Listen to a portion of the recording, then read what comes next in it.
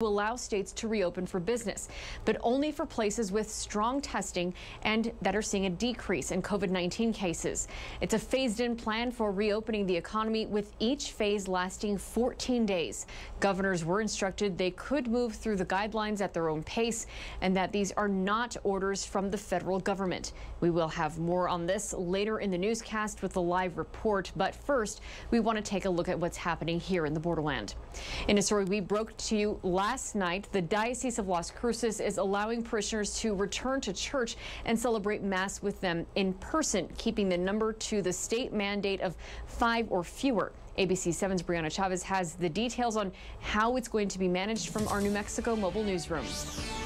Well, here at the Immaculate Heart of Mary Cathedral, there are a few people inside involved in a moment of prayer, and this cathedral easily holds up to hundreds of people, but large gatherings were put on hold due to COVID-19. But the diocese on Wednesday made the decision to allow 5 people inside to celebrate Mass. The diocese has made the decision that priests are allowed to celebrate Masses in the presence of the faithful. The diocese made the decision on Wednesday to resume Mass in person after they banned parishioners from attending last month to help stop the spread of COVID-19. I have been reflecting on the great responsibility that this service requires of me.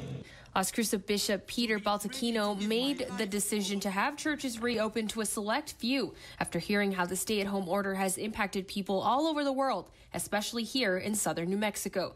The diocese says it's up to the parishes to decide who's allowed to come in and even decide if they want to hold drive-in services outside the church parking lots. And the way that they're doing it is most priests are having a list, so we're encouraging parishioners to contact their normal Mass that they go to on Sunday, call the office, see if they have the drive-in option available, or if they can sign up for a list, be put on a list, waiting list, so that they can attend.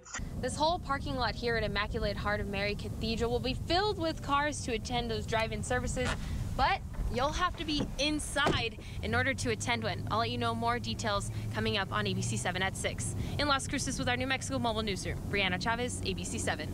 We reached out to the Diocese of El Paso about its plans. It said the diocese, and here's what they had to say. The Diocese of El Paso is currently not considering anything like that. Okay.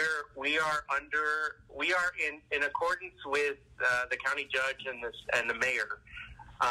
We will continue to do what we're doing in streaming Masses and keeping our number as limited as we possibly can for those people that are streaming Masses to under 10 or less. No more than 10 or less, which is what we've been allowed by the county judge.